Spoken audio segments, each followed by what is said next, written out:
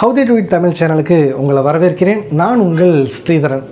அண்மையில் ஒரு தம்பி பார்த்தீங்கன்னா நம்மள்ட்ட ஒரு டவுட் கேட்டாங்க.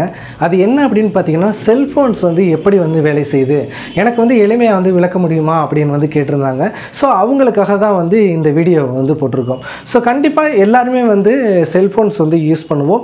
ஸோ அது எப்படி ஒர்க் ஆகுது அப்படிங்கிறத தெரிஞ்சுக்க வேண்டியது நிச்சயமாக ஒரு இன்ட்ரெஸ்டிங்கான ஒரு விஷயமாக தான் இருக்கும் எல்லாருக்குமே. பார்த்தீங்கன்னா உங்களுக்கு தெரிஞ்சிருந்துச்சு அப்படின்னா பிரச்சனை இல்லை, தெரியலைன்னா இந்த வீடியோவை ஃபுல்லாக வாட்ச் பண்ணுங்கள்.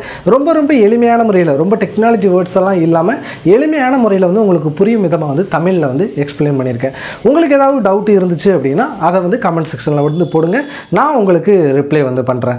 சரி, செல்ஃபோன்ஸ் எப்படி வேலை செய்யுது அப்படிங்கிறத இன்னும் எளிமையாக நீங்கள் புரிஞ்சுக்கணும் அப்படின்னா அதற்கு முன்பு இருந்த லேண்ட்லைன் ஃபோன்கள் எப்படி வேலை செய்யுது, முன்னாடி எப்படி வேலை செஞ்சுக்கிட்டு இருந்துச்சு அப்படிங்கிறத தெரிஞ்சுக்கிறது உங்களோட அண்டர்ஸ்டாண்டிங்க்கு ரொம்ப ஹெல்ப்ஃபுல்லாக இருக்கும்.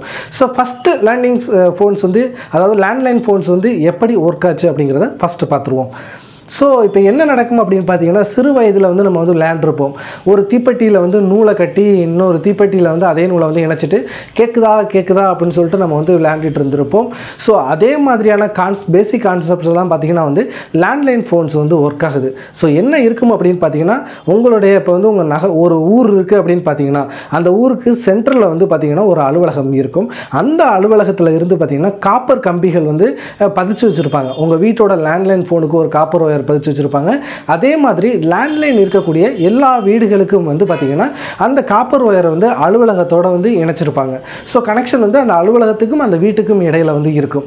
ஸோ இப்போ ஒரு வீட்டில் இருக்க ஒரு நபர், இப்போ உதாரணத்துக்கு நான் தான் அப்படின்னு வச்சுக்கோங்களேன், நான் இப்போ என்னோட ரிசீவரை எடுக்கிறேன் அப்படின்னா அந்த அலுவலகத்தில் அங்கே ஒரு போர்டு இருக்கும். அங்கே ஒவ்வொரு வீட்டோட ஒயரும் இணைஞ்சிருக்கும் இல்லையா, அங்கே பார்த்தீங்கன்னா ஒரு எல்இடி லைட் அதாவது அப்போ இருந்து ஒரு லைட் வச்சுருப்பாங்க. அப்போ என்ன நடக்கும், நான் இப்போ எடுத்தோன்னே என்ன நடக்கும் அப்படின்னு பார்த்தீங்கன்னா நேராக அந்த லைட்டு தான் எரியும். ஸோ அங்கே வேலை பார்க்கக்கூடியவர் என்ன பண்ணுவார் அப்படின்னு பார்த்தீங்கன்னா, நீங்கள் இப்போ லேண்ட்லைன் ஃபோன்லாம் செக் பண்ணுறதுக்கு பார்த்தீங்கன்னா ஒரு ஃபோனை அதில் வச்சுட்டு ஒரு ஒயரில் சொருகிட்டு பேசுவாங்க. நீங்கள் பார்த்துருக்கலாம் நிறையா சாலைகள்லாம். ஸோ அதே மாதிரியான ஒரு ரிசீவரை எடுத்து நம்மளோட போர்ட்டில் அவரோட லேண்ட்லைனை சொருகி நம்மள்கிட்ட பேசுவார். நீங்கள் யாருக்கு இப்போ கால் பண்ணணும் அப்படின்னு அவர் கேட்பார், நீங்கள் யார்கிட்ட பேசணும் அப்படின்னு சொல்லிட்டு. இப்போ நம்ம ரமேஷுக்கோ சுரேஷுக்கோ பேசணும் அப்படின்னு சொன்னோன்னா இவர் என்ன பண்ணுவார் அப்படின்னு பார்த்தீங்கன்னா, அந்த ரமேஷோ சுரேஷோ இருப்பாங்க பார்த்தீங்களா, அந்த அவங்களோட போர்ட்டில் அவரோட லேண்ட்லைனை சொருகிட்டு இப்போ என்ன பண்ணுவார் பார்த்தீங்கன்னா ஒரு ரிங்கை அனுப்புவார். ஸோ அவங்களோட லேண்ட்லைன் ஃபோன் பார்த்தீங்கன்னா ரிங் அடிக்கும். அவங்க எடுத்து பேசுவாங்க. எடுத்து பேசினோன்னே இவர் கேட்பார், இது மாதிரி உங்களுக்கு ஒருத்தர் கால் பண்ணியிருக்காரு, உங்களுக்கு காலை இணைக்கட்டுமா அப்படின்னு கேட்பார். ஸோ அது அவர் ஓகே சொல்லிட்டார் அப்படின்னா இப்போது ரெண்டு போர்ட்டையும், அதாவது ரமேஷ் அவர்களுடைய போர்ட்டையும் என்னோட போர்ட்டையும் இணைக்கும் விதமாக ஒரு ஒயரை சொருகி விடுவார். ஸோ இப்போ பார்த்தீங்கன்னா நானும் ரமேஷும் பேச முடியும்.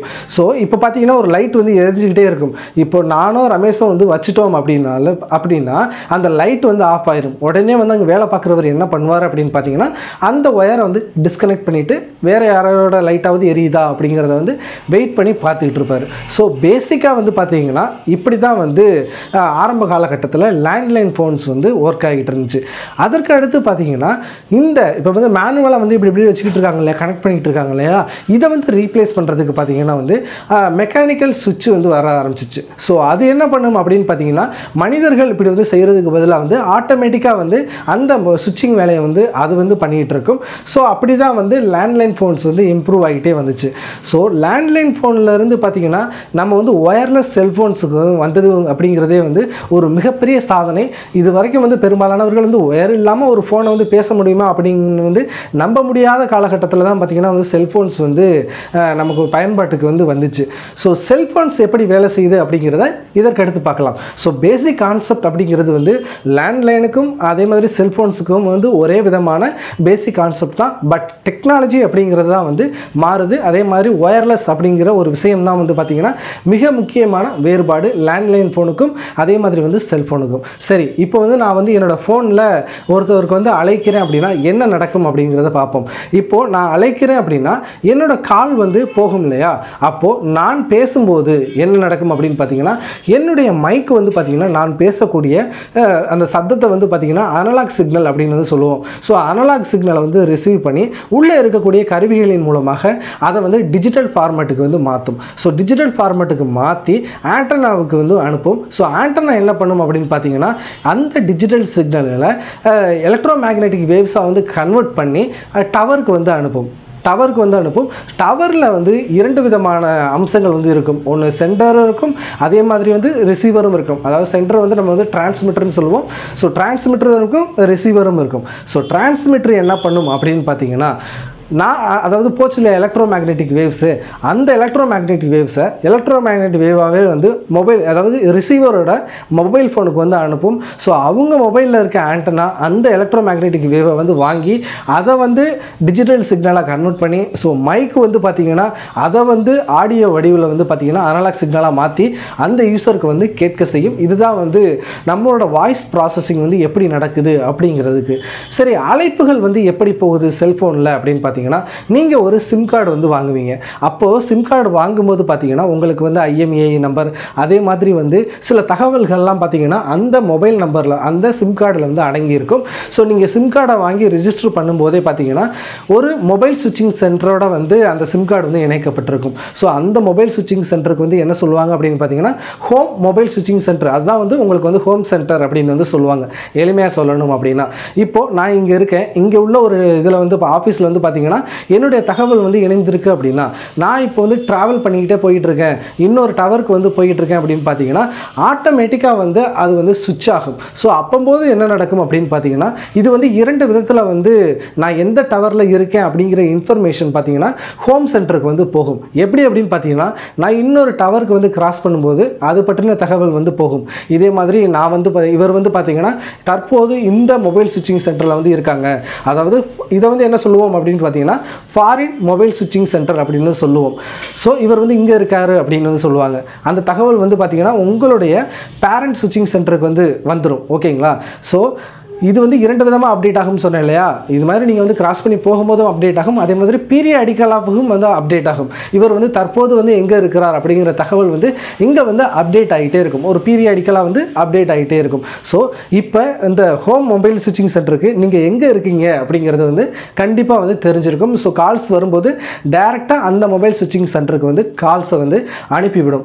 ஒவ்வொரு டவரும் பார்த்தீங்கன்னா வந்து எந்த ஷேப்பில் வந்து பிரிக்கப்பட்டிருக்கும் அப்படின்னு பார்த்தீங்கன்னா அருங்கோண வடிவத்தில் வந்து பிரிக்கப்பட்டிருக்கும். ஸோ நீங்கள் வந்து ஒரு டவர்லேருந்து இன்னொரு டவருக்கு வந்து மூவ் ஆகும்போது அந்த தகவல் வந்து பார்த்தீங்கன்னா அடுத்தடுத்த டவர் மூலமாக வந்து சிங்க்ரனைஸ் ஆகிட்டே இருக்கும். இப்போது மொபைலை வந்து நீங்கள் சுவிட்ச் ஆன் பண்ணும்போது என்ன நடக்கும் அப்படின்னு பார்த்தீங்கன்னா கண்ட்ரோல் சிக்னல் அப்படின்னு வந்து சொல்லுவாங்க. நிறைய வித சிக்னல்ஸ் இருக்குது. அதில் வந்து கண்ட்ரோல் சிக்னல் அப்படின்னா என்ன அப்படின்னு பார்த்தீங்கன்னா டவர் வந்து வருது இல்லையா, நீங்கள் வந்து பார்த்தீங்கன்னாவே தெரிஞ்சிருக்கும். மொபைல் ஆன் பண்ணும்போது சர்ச்சிங் நெட்வொர்க் அப்படின்னு வந்து வரும். அப்போ மொபைல் என்ன பண்ணும் அப்படின்னு பார்த்தீங்கன்னா பக்கத்தில் நம்மளோட நெட்வொர்க் ப்ரொவைடர் கொடுக்கக்கூடிய கண்ட்ரோல் சிக்னல்ஸ் ஏதாவது வருதா அப்படிங்கிறத வந்து சர்ச் பண்ணி பார்க்கும். அப்போது ஏதாவது ஒரு டவரில் வந்து ஸ்ட்ராங் சிக்னல் வந்துச்சு அப்படின்னா உடனே அந்த டவரோட வந்து தன்னை வந்து இணைச்சிக்கும். ஸோ இப்போ என்ன நடக்கும் அப்படின்னு பார்த்தீங்கன்னா இந்த மொபைல் வந்து தொடர்ச்சியாக அந்த கண்ட்ரோல் சிக்னலை வந்து கண்காணிச்சிக்கிட்டே இருக்கும். இப்போ நீங்கள் வந்து மூவ் ஆகிட்டே போகிறீங்க அப்படின்னா இன்னொரு கண்ட்ரோல் சிக்னல் வந்து இப்போ நீங்கள் இணைஞ்சிருக்க கண்ட்ரோல் சிக்னல் வந்து வீக் ஆகிடுது, இன்னொரு கண்ட்ரோல் சிக்னல் வந்து ஸ்ட்ராங் ஆகிடுது அப்படின்னா எந்த ஒரு இன்ட்ரப்ஷனுமே இல்லாமல் இந்த கண்ட்ரோல் சிக்னலை வந்து கட் பண்ணிவிட்டு இன்னொரு டவரோட கண்ட்ரோல் சிக்னலோட வந்து தன்னை வந்து இணைச்சிக்கும். நீங்கள் அதான் வந்து ஒவ்வொரு இடத்துக்கும் வந்து நகரும்போதும் பார்த்தீங்கன்னா உங்களுக்கு டவர் ப்ராப்ளம் வந்து வராது, ஆட்டோமேட்டிக்காக வந்து இந்த சுவிட்சிங் வந்து நடந்துக்கிட்டே இருக்கும். ஸோ இப்படி தான் வந்து செல்ஃபோன்ஸ் வந்து ஆக்சுவலாக வந்து ஒர்க் ஆகிட்டு இருக்கு. அதே மாதிரி நீங்கள் இன்னொரு விஷயத்தையும் வந்து தெரிஞ்சுக்கணும். ஒரு டவரும் இன்னொரு டவரும் பார்த்தீங்கன்னா வந்து ஒயர் மூலமாக ஃபைபர் ஆப்டிக் கேபிள்ஸ் மூலமாக பார்த்தீங்கன்னா உலகம் முழுமைக்கும் வந்து இணைக்கப்பட்டிருக்கும். இப்போ வந்து பார்த்தீங்கன்னா வெளிநாட்டுக்கு வந்து கால் பண்ணுறோம் அப்படின்னாலும் கூட இப்போ இந்தியாவிலிருந்து சிங்கப்பூருக்கோ மலேசியாக்கோ பண்ணுறோம் இல்லையா, அப்படியெல்லாம் பண்ணும்போது பார்த்தீங்கன்னா ஃபைபர் ஆப்டிக் கேபிள்ஸ் வந்து பார்த்தீங்கன்னா ஒவ்வொரு நாட்டையுமே வந்து இணைச்சிருக்கும். ஸோ ஃபைபர் ஆப்டிக் கேபிள்ஸோட பர்பஸ் என்ன அப்படின்னு பார்த்தீங்கன்னா அங்கே வந்து ஒளி வடிவத்தில் வந்து பார்த்தீங்கன்னா ஹை ஸ்பீடில் வந்து டேட்டாவை வந்து அனுப்புறதுக்கு வந்து இந்த ஃபைபர் ஆப்டிக் கேபிள்ஸ் வந்து பார்த்தீங்கன்னா ரொம்ப ரொம்ப வந்து ஹெல்ப்ஃபுல்லாக இருக்கும். ஆர்டினரி கேபிள்ஸை விட இந்த ஃபைபர் ஆப்டிக் கேபிள்ஸில் வந்து எண்ணற்ற அளவிலான சிக்னலை வந்து ஃப்ரீக்வன்சியில் மாடிஃபிகேஷன் செஞ்சுட்டு நம்ம வந்து அனுப்ப முடியும். ஸோ அதற்கு தான் வந்து ஃபைபர் ஆப்டிக் கேபிள்ஸ் வந்து யூஸ் பண்ணுறாங்க. So each and every towers பார்த்தீங்கன்னா வந்து ஃபைபர் ஆப்டிக் கேபிள்ஸ் மூலமாக தான் வந்து இணைக்கப்பட்டிருக்கும். ஸோ டவர்லேருந்து தகவல் வந்து கீழே வரும்போது அங்கே என்ன நடக்கும், டவர் என்ன செய்யும் அப்படின்னு பார்த்தீங்கன்னா வந்து ஒரு டவர்லேருந்து மொபைலுக்கு வந்து வரும்போது பார்த்தீங்கன்னா உங்களுக்கு எலக்ட்ரோ மேக்னெட்டிக்காக வந்து அனுப்பும். ஆனால் ஒரு டவர்லேருந்து இன்னொரு டவருக்கு வந்து அனுப்பணும் டேட்டாவை அப்படின்னா வந்து உங்களுக்கு அந்த ஃபைபர் ஆப்டிக் கேபிள்ஸ் மூலமாக வந்து லைட் வேவாக வந்து மாற்றி டிரான்ஸ்மிட் வந்து பண்ணும். ஸோ அதனால தான் வந்து எந்த ஒரு இடையூறுமே இல்லாமல் வந்து ஹை ஸ்பீடில் வந்து டேட்டா வந்து டிரான்ஸ்மிட் ஆகும். ஸோ இப்படி தான் வந்து பேசிக்காக வந்து செல்ஃபோன்ஸ் வந்து ஒர்க் ஆகுது. நிச்சயமாக உங்களுக்கு வந்து செல்ஃபோன்ஸ் எப்படி ஒர்க் ஆகுது அப்படிங்கிற பேசிக் பிரின்சிபல்ஸ் வந்து இந்த வீடியோவை பார்த்ததன் மூலமாக உங்களுக்கு வந்து புரிஞ்சிருக்கும் அப்படின்னு நான் வந்து நம்புகிறேன். உங்களுக்கு ஏதாவது டவுட் இருந்துச்சு அப்படின்னா தவறாமல் அதை வந்து கமெண்ட் செக்ஷனில் போடுங்க. நான் ஏதாவது வேற ஒரு டெக்னாலஜியை பற்றி பேசணும், இல்லை டெக்னாலஜியில் எனக்கு இது எப்படி செயல்படுது அப்படின்னு எனக்கு வந்து தெரியல அப்படின்னாலும் அந்த கமெண்ட் செக்ஷனில் போடுங்க. அதை பற்றி வந்து நம்ம அடுத்த வீடியோ வந்து பார்ப்போம். நான் உங்கள் ஸ்ரீதரன். தேங்க்ஸ் ஃபார் வாட்சிங் how the read Tamil. How the read Tamil சேனலுக்கு உங்களை வரவேற்கிறேன். நான்